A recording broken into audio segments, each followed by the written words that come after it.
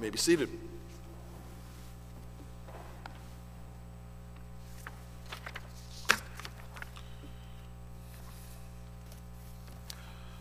So tonight, we're going to do a book study, a Bible study of the book of Ruth. I entitled my message tonight, Gleanings from Ruth. And with your permission, I'll be kind of bouncing around the story at least a little bit at the beginning of my message. Of course, I think we're all familiar with the story. The story of Ruth is a delightful tale of a lovely woman who was chosen to be the great-grandmother of David, and thus the founding matriarch of the family in Israel from which Messiah would come.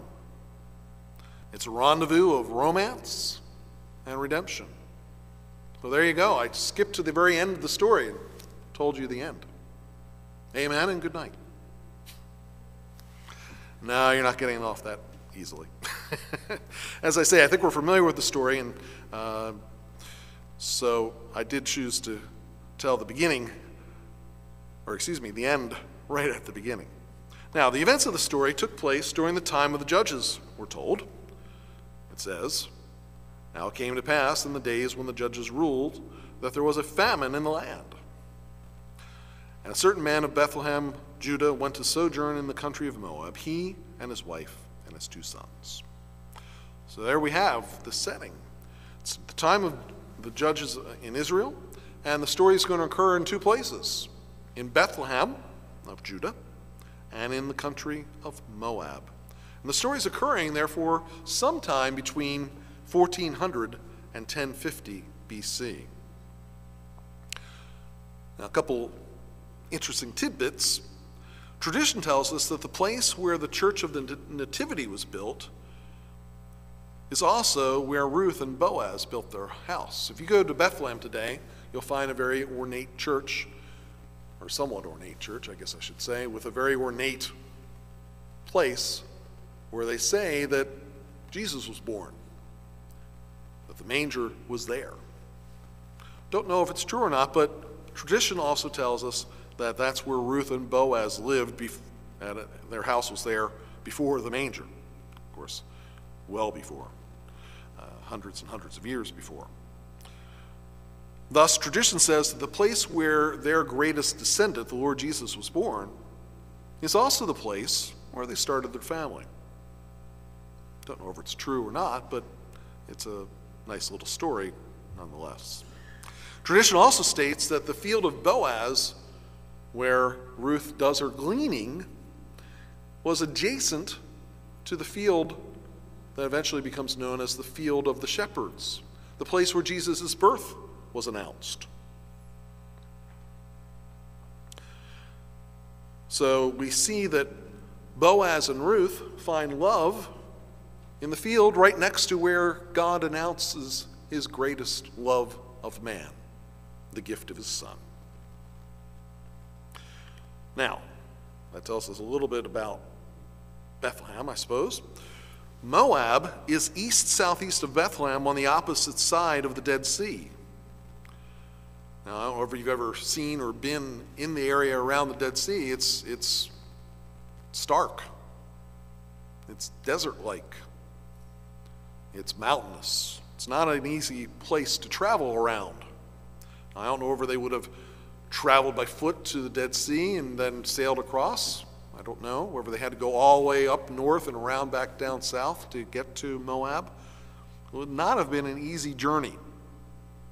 And yet, we know from the story that they made that journey from Bethlehem to Moab, and eventually Naomi and Ruth come back the same way. These trips would not have been made on a whim. Now, the Moabites were descendants of Lot and his daughter. They were not believers, even though they were distant cousins of the Jews. And they worshiped a god named Chemosh. At least I think that's how it's pronounced. Chemosh. Chemosh. And they worshiped Chemosh through infant sacrifice. So it was not a place that godly people probably should have been. So This story is more than just a picture of domestic life in ancient Israel, more than a nice romantic story where they all live happily ever after, which essentially they do. But it also portrays for us our kinsman redeemer, our Lord Jesus Christ. It portrays his providence. It gives us examples of love and grace. So, indeed, this story allows us to glean some admirable character traits to emulate. So, on to Moab. As we know, the time of the judges was a time of turmoil in the history of Israel. And every man, and why? Well, because every man did what was right in his own eyes. It was anarchy. The era was often marked by God's chastisement of his people. And that chastisement came in different forms, usually war and raids, and often as a result, famine. So that's what we have here. Famine in the land. And then we're introduced to this family. Verse 2, and the name of the man was Elimelech, the name of his wife Naomi, the name of their two sons Mahlon and Chilion. They're Ephrathites of Bethlehem, Judah. And they came into the city, or into the country of Moab, and continued there. And Elimelech, Naomi's husband, died, and she was left and her two sons. And they took them wives of the women of Moab. The name of the one was Orpah, and the name of the other Ruth. And they dwelled there about 10 years. And Mahlon and Chilion died also, both of them. And the woman was left of her sons and her husband. So there was famine in the land, and they chose to leave. Now, most of the, probably in fact all the characters in this story, their names have meaning. I discovered the meaning of all but one. Elimelech's name means, my God is king. My God is king. Naomi, her name means pleasant one. And their children, Mahlon means sick. And Chilion means pining. So it makes me wonder that perhaps Mahlon and Chilion were born during the famine. A time of or pestilence, a time of sickness, a time of pining for the good old days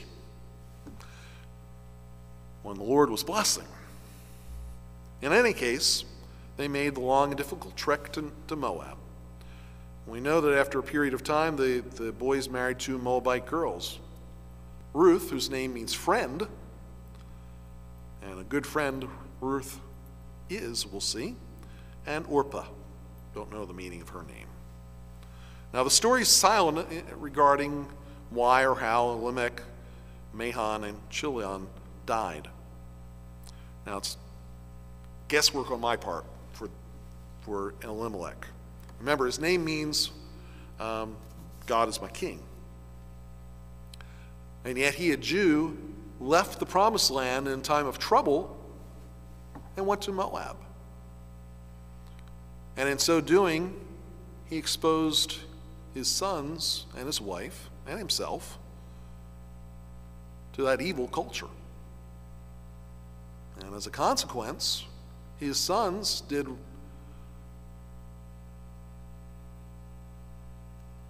what they shouldn't have done and married foreign wives, further immersing themselves into that culture. So my personal supposition is that perhaps God took Elimelech home. Perhaps he sinned a sin unto death. We don't know. Don't quote me. Jewish tradition holds that Mahlon and Chilion died because of their taking pagan wives. In any case, we might take a lesson about this. Because there's no mention of returning to the promised land until these three tragedies occurred. Maybe they were content right where they were, outside of the presence of God. Remember, the land of Judah was where, and Israel was the place where God was. They're in Moab, where he is not. And yet they were seemingly content. Perhaps the sons would have never wanted to leave if they had lived. Perhaps it's a warning to us in regard to being careful what we expose our families to. Being careful about whom we befriend, whom we marry. We're warned in the New Testament not to be unequally yoked with unbelievers. Mahlon and Chilion were unequally yoked. Now, Naomi apparently had a good relationship with her daughters-in-law. If we continue the story, verse 6, then she arose with her daughters-in-law that she might return from the country of Moab, for she heard in the country of Moab how the Lord had visited his people in giving them bread. Wherefore she went forth out of the place where she was, and her two daughters-in-law with her, and they went on the way to return unto the land of Judah. So here her two daughters-in-law are saying, hey, you're leaving? We're going too. You're our family. We're your family. We love you. You love us. We want to go with you. They didn't say, oh, glad to be rid of that burden. Let's go find a good husband. Nope. They stayed, at least at first. They wanted to come. And we see into Naomi's character a bit. She cares about these girls. And I think she was also testing their faith. Because I have no doubt that Naomi was a good witness to them. Despite them being unfaithful and going out of the land, I think we can conclude that Naomi was faithful in witnessing and telling them, her daughters-in-law, about the true and living God. We know that because of Ruth's decision. But she doesn't want to tear them from their families, doesn't want to tear them from their culture. And as I say, I think she was testing their faith as well. Verse 8, and Naomi said unto her two daughters-in-law, go return each into her mother's house. The Lord deal kindly with you. And as ye have dealt with the dead, that's my sons, and with me, the Lord, Jehovah, grant you that ye may find rest, each of you in the house of her husband. In other words, go find yourselves, you're young, go find yourselves new husbands. Then she kissed them, and they lifted up their voice and wept. Verse 10, and they said unto her, surely we will return with thee unto thy people. They still said, I want to come. And I think this was sincere, at least at first. Verse 11, and Naomi said, turn again, my daughters. Why will you go with me? Are there yet any more sons in my womb, that they may be your husbands? Remember, it was Jewish law that a brother marry his dead brother's widow and produce children for him, produce an heir for him. Naomi apparently was well past childbearing age, or at least past being interested in getting married again. I'm not going to produce any more sons, and even if I did, you're going to wait until they're marriable age? Go home. Turn again, my daughters, go your way. Verse 12, for I am too old to have a husband. If you should say I have hope, if I should have a husband also tonight, and should also bear sons. Would you tarry for them after they're grown? Would you stay for them from having husbands? Nay, my daughters, for it grieveth me much for your sakes that the hand of the Lord is gone out against me. And they lifted up their voice and wept again, and Orpah kissed her mother-in-law, but Ruth clave unto her. And she said, behold, thy sister-in-law is gone back unto her people and unto her gods. Return thou after thy sister-in-law. And Ruth said, entreat me not to leave thee, or to return from following after thee, for whither thou goest, I will go. Whither thou lodgest, I will lodge. Thy people shall be my people, and thy God, my God. Where thou diest, will I die, and there will I be buried. The Lord, Jehovah, the true and living God, the Lord do so to me, and more also, if aught but death part thee and me. And when she saw that she was steadfastly minded to go with her, then she left speaking unto her.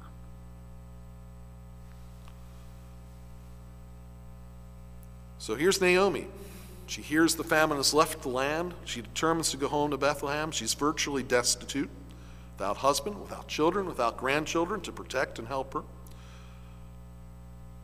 As I surmise, she was past childbearing age and kindly tells her daughters-in-law to remain in Moab.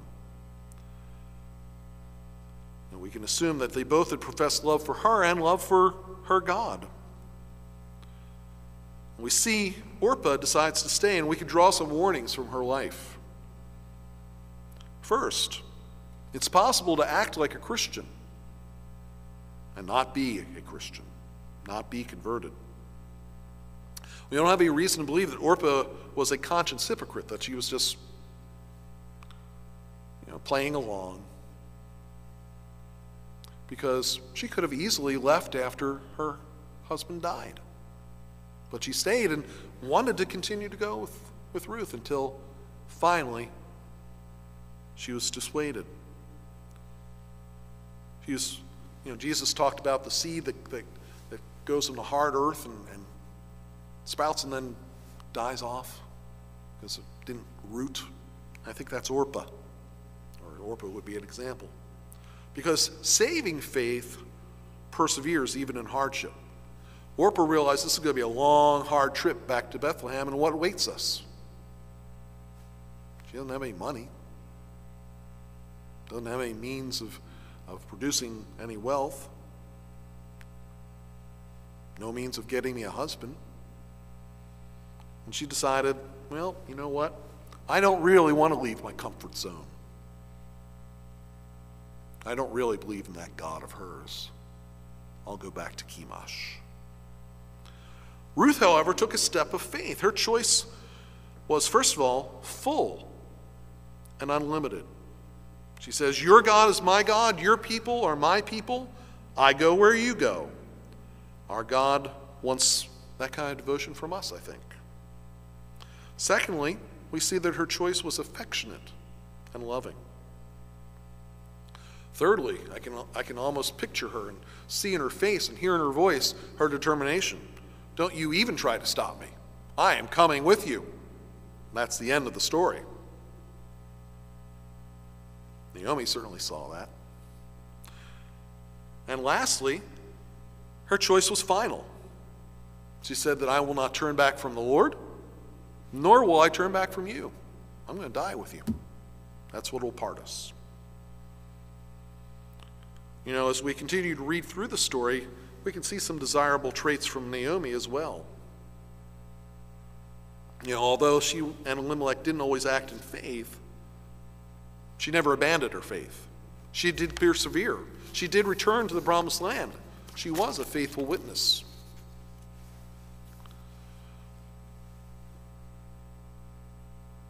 Let's continue reading. So the two went until they came to Bethlehem, and it came to pass, when they were come to Bethlehem, that all the city was moved about them. And they said, is this Naomi? They were excited and amazed. After all, she had been gone for a long time. They were pleased to see her. Remember, what's her name mean? It means pleasant one. People liked Naomi. And she said unto them, call me not Naomi, call me Mara, bitter. For the Almighty, that's El Shaddai, hath dealt very bitterly with me. I went out full, and the Lord hath brought me home again empty. Why then call ye me Naomi, seeing the Lord hath testified against me, and the Almighty hath afflicted me? So Naomi returned, and Ruth the Moabitess, her daughter-in-law, with her, which returned out of the country of Moab. And they came to Bethlehem in the beginning of the barley harvest.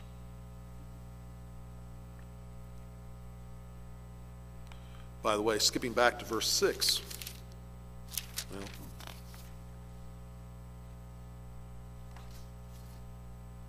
Skipping back to verse 6, we see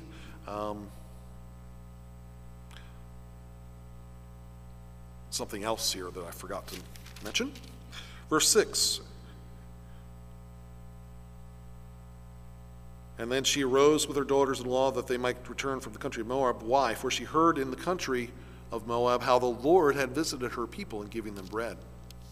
You know, God is always faithful. Even when he's punishing his people, God is always faithful. God visited his people. He had mercy. He gave bread.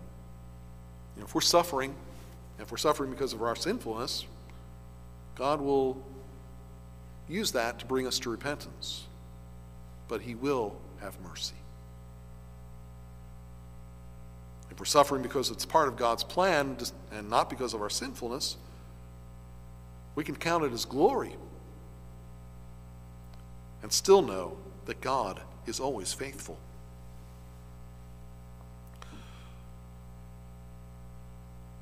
So, although she had become bitter about her circumstances, Naomi, she was also a loving and compassionate person and a witness who engendered love and loyalty. Look at verse 20 and 21 again. So Naomi returned, and Ruth the Moabitess, her daughter-in-law, with her, which returned out of the country of Moab, and they came to Bethlehem in the beginning of the barley harvest. She recognizes, actually I skipped, didn't read the verse I wanted.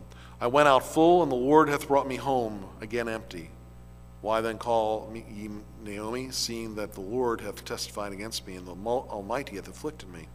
You know, Naomi recognizes that God's in charge, that God's in control, that God in his providence allowed these things to happen, and that he was permitted to do so. He's sovereign.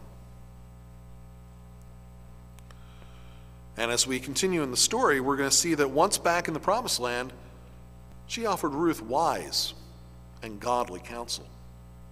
We need to develop friends who can give us wise and godly counsel. In chapter 2, we're introduced to Boaz, the kinsman redeemer. Through him, we can see parallels to our Lord, his descendant. And Naomi had a kinsman of her husband's, a mighty man of wealth, of the family of Elimelech, and his name was Boaz. So first of all, he's described as a man of great wealth.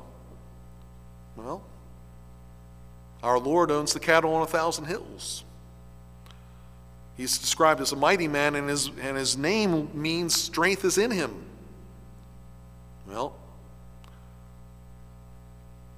Naomi refers to God as Almighty, and in fact, Jesus is Almighty.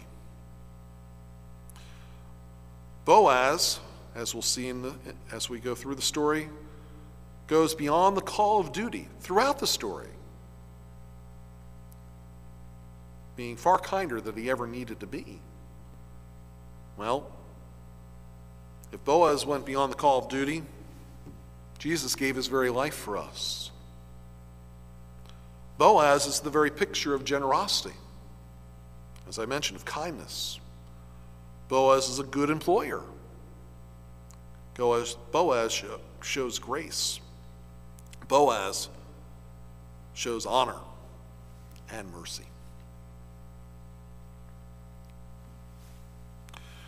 Well, as we continue in the story, and I'm not going to read it all to you tonight, but we see that Ruth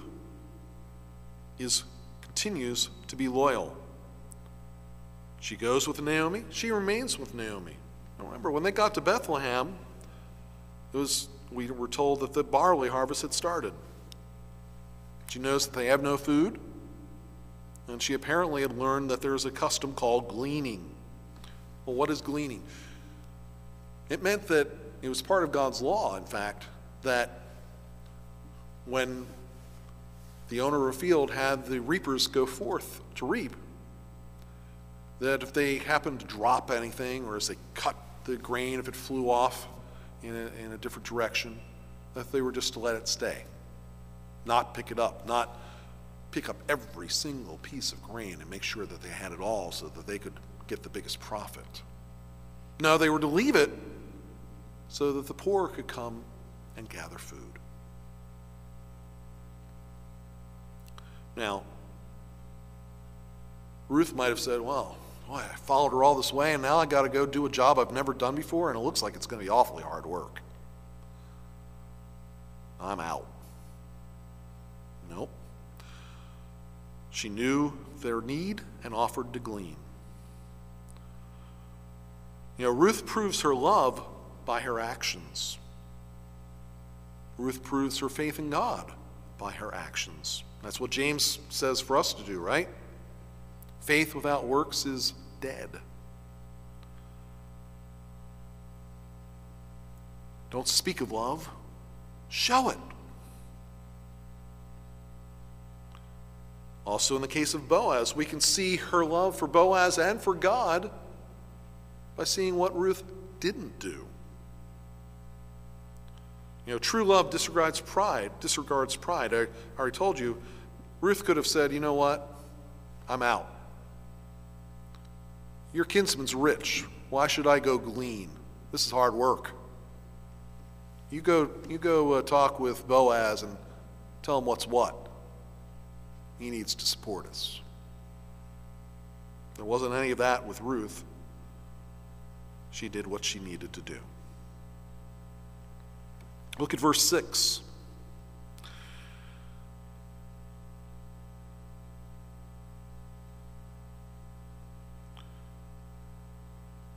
Actually, it's not verse 6, but we're told in the story that she happened upon a field, and she asked permission to glean. Now, remember, gleaning was a right, but she showed another admirable character trait. She showed humility. She asked permission to glean, even though it was her right. Again, she shows her faithfulness in leaving home and now working for Naomi. And thirdly, we see through the testimony of Boaz's servant, she was a hard worker. Pick it up in verse 4. And behold, Boaz came from Bethlehem and said unto the reapers, The Lord be with you, blessing them. And they answered him, The Lord bless thee. Apparently he was a good boss. They liked him. Then said Boaz unto his servant that was set over the reapers, Whose damsel is this? I've never seen her before. And the servant that was set over the reapers answered and said, It's the Moabitish damsel that came back with Naomi out of the country of Moab. And here it is, she asked permission, and she said, I pray you, let me glean and gather after the reapers among the sheaves. So she came and hath continued even from the morning until now, that she tarried a little in the house. A little in the house. Now, reaping started in the very early morning. You don't want to be reaping like noon to 2 or so because the sun's strong and hot. It's a desert land. So here she's working basically constantly. Now there was apparently a tent out there for the workers to rest and get some refreshment and go back in. Reading between the lines, yeah, Ruth did rest when she had to, but she was working a lot harder than any of the other gleaners and perhaps harder than the reapers themselves. Then said Boaz unto Ruth, Hearest thou not, my daughter? Go not to glean in another field, neither from hence, but abide here fast by my maidens. Let thine eyes be on the field that they do reap, and go thou after them. Have I not charged the young men that they shall not touch thee? And when thou art athirst, go in unto the vessels, and drink of that which is the young men have drawn. Then she fell on her face, and bowed herself to the ground, and said, Why have I found grace in thine eyes, that thou shouldst take knowledge of me, seeing I am a stranger?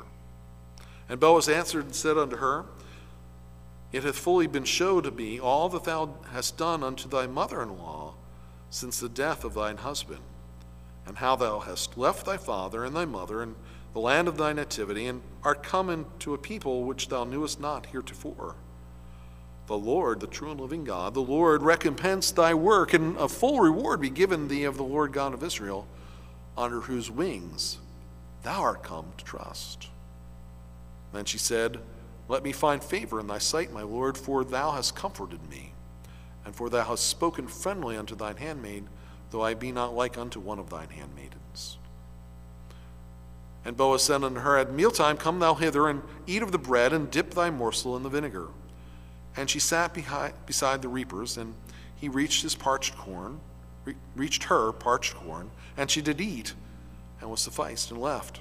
And when she was risen up to glean, Boaz commanded his young men, saying, Let her glean even among the sheaves, and reproach her not. And let fall also some of the handfuls of purpose for her, and leave them, that she may glean them, and rebuke her not. So she gleaned in the field until even, and beat out, she gleaned, and it was about an ephah of barley, about a bushel. Quite a lot for gleaning.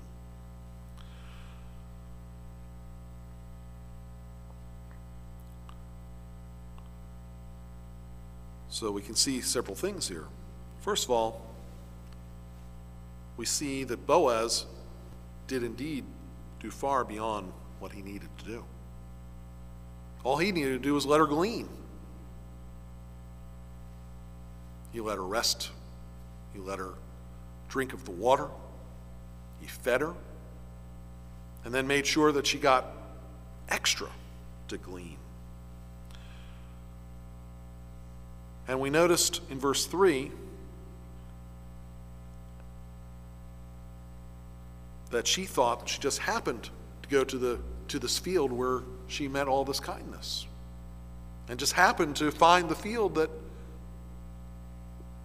was this near relative of Naomi.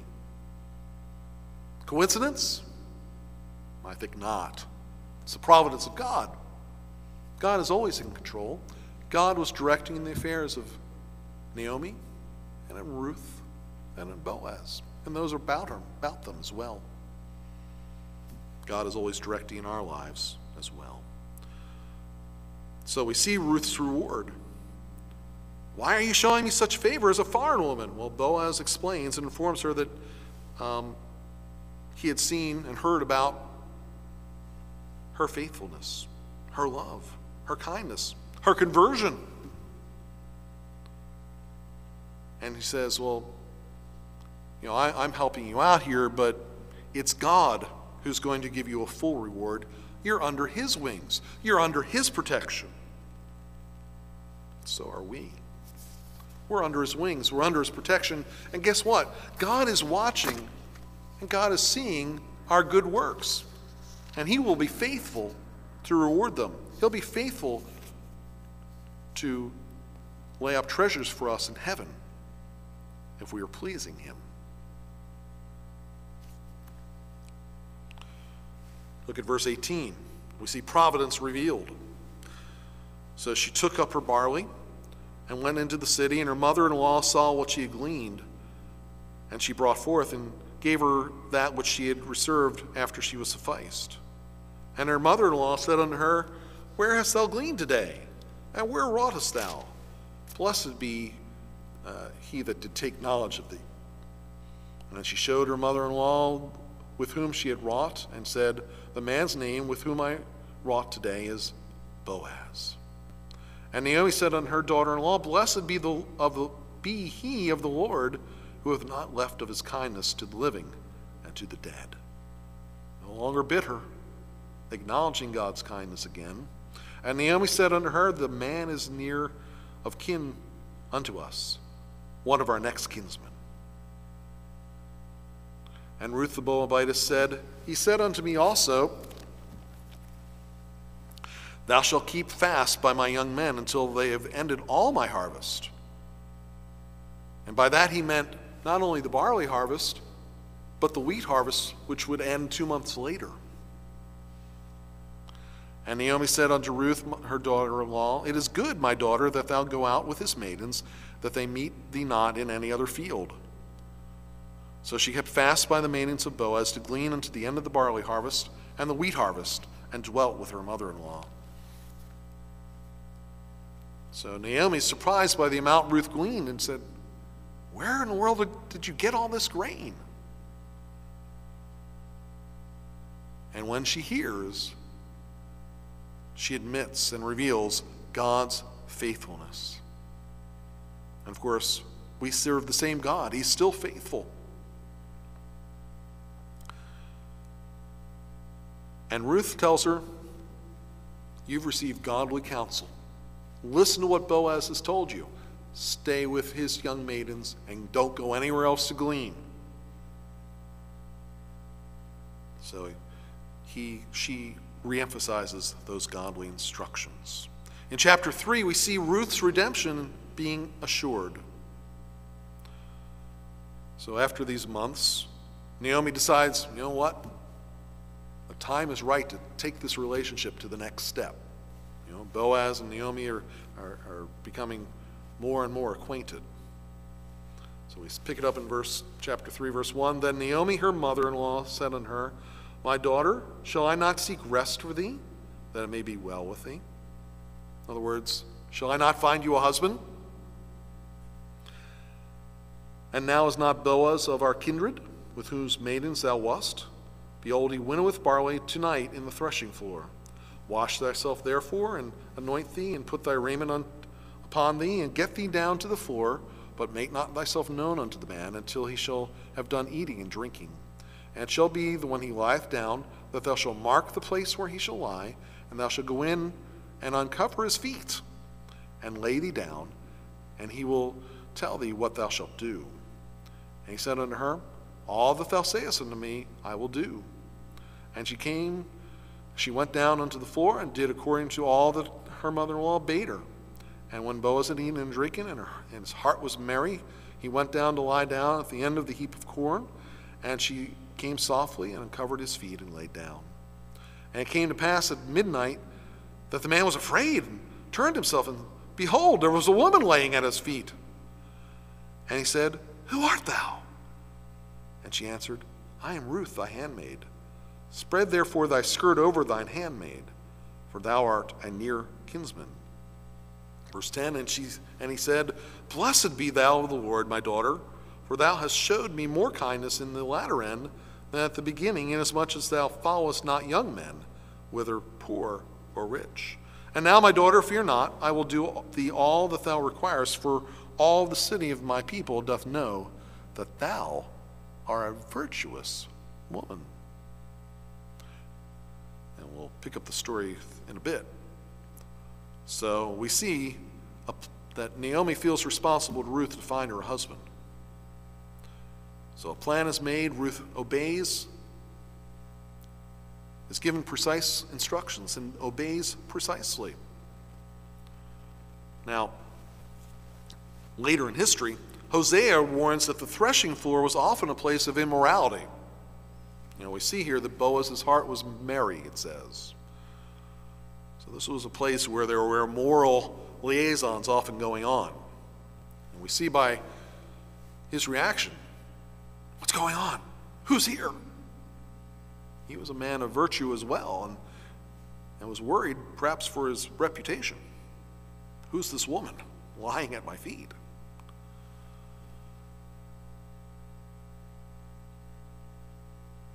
But in this case, nothing improper, nothing untoward occurs. Ruth lies down and rests at the feet of her Redeemer. Are we not to rest at the foot of the cross? Doesn't Scripture tell us to be still and know that I am God? That we're to wait upon the Lord? Ruth is a good example for us. We see in verse 9 that Ruth asks Boaz to fulfill his duty. Marry me for the purpose of preserving Mahlon's name and property and provide him an heir. But again, Boaz goes beyond that. He says, I know you're a virtuous woman. He's basically saying, you're the right woman for me. I love you, and I'm not only going to perform my duty, I love you. As Ruth had fallen in love with him. Chapter 3, verse 11, Ruth is a virtuous woman. Perhaps the writer of Proverbs, in describing the virtuous woman, was thinking at least in part of Ruth. And how does Boaz show his love? How does Boaz show that he's going to indeed take care of Ruth and Naomi, give an heir to Mahlon? Well, he pours out 6 ephahs. He says, where's your veil? Hold it out. Now, the veil was big. It was like a sheet that she was wearing about her. Pours out 6 bushels. Imagine she must have struggled under that load. And sends her on her way, symbolizing that the changed estate of Naomi and Ruth, and also symbolizing perhaps Ruth's future fruitfulness. So in Boaz, again, we find that he's a good man, an upright man, a good employer, a kind and thoughtful benefactor. And if we look carefully at Scripture, we find one other thing about him. We know that he's now the ancestor of David, who is therefore he's the ancestor of Jesus Christ. But do you know who was the ancestor of Boaz? Rahab the harlot. Rahab the harlot was his either mother or grandmother. Thus, Jesus, in his family tree, has both a Moabite and a Canaanite as ancestors. Outside blood was chosen to form the chosen family, the family from which David would come. And of course, from David comes Jesus. It's a foregleam that Messiah was to be for all nations, of which we should be glad, because I don't think there's one Jew among us. Jesus, though a Jew in his ancestry, had Canaanite and Moabite ancestors. So on the story goes, in chapter 4, we see that Boaz goes to the city gate where the place of business is. He brings 10 witnesses with him, because this is an important occasion. And we're introduced to a closer relative. He says, I'll gladly perform this for you, but there's someone who's actually got the right to do this. Boaz is a man of honor.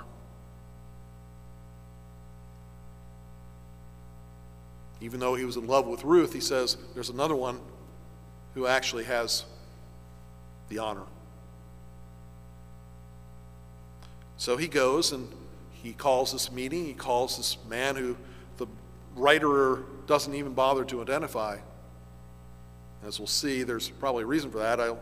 The writer of Ruth probably didn't want to honor this man, because this closer relative is a greedy closer relative. So Boaz starts the negotiations and says, well, you know that Mahlon died, and somewhere along the line, apparently Naomi had sold the field that belonged to Elimelech and should have belonged to Mahlon. Well, remember, real estate transactions in Israel were not forever. And there was a means of gaining that land back, and that means was through a kinsman who would redeem it, who would buy it back. We're bought with a price. Our Redeemer, Lord Jesus, has bought us. The land could be bought back. Well, this seemed like a pretty good idea to this unknown closer relative. Yeah, I'll do it. I'll buy the land. He says, oh, Boaz says, oh, no, not so fast. You not only have to buy the land, but you need to raise up an heir for Mahlon. Wait, what are you talking about? No, I already have a son. I'm not gonna blur the lines here, and maybe my son loses his inheritance. No, I'm out. I'm done. I'll let you do it, Boaz. I'll make that sacrifice. And so we get the strange, we've seen a number of strange things here. Uncovering the feet, covering with the skirt, as it were, and now a third strange tradition. Okay, we'll seal the deal. going to take off my shoe and give it to you. All right. Done deal. Ruth's mine. So Boaz carries out his duty, but has also fallen in love. And what's the result? Well, I already told you the end of the story. They have a baby. And that baby, Obed, begat Jesse. And Jesse begat David. So we've gleaned a number of things here from our story of Ruth. We've seen some admirable character traits that we can emulate. We've seen that God is faithful, that God rewards us. We've seen that God's sovereignty. And we've seen that God has a plan in history, not only for Ruth, not only for Boaz, but for each of us. Let's pray together. Our Father in heaven, we thank Thee for this day that You've given it. Again, a day of rest and gladness. Father, we thank Thee that You are indeed in control in heaven. You're not the God of that someone would have You be in heaven, stroking your beard, rocking and going, oh my, what's my creation doing now? No, You are the sovereign God. You are in charge of history, even when bad things happen. We see through the story, we can safely trust in You. And if we're faithful, that You have a plan for us to bring forth Your continuing story and Your continuing glory. Help us to be faithful as You are, as Ruth was. In Jesus' name, amen.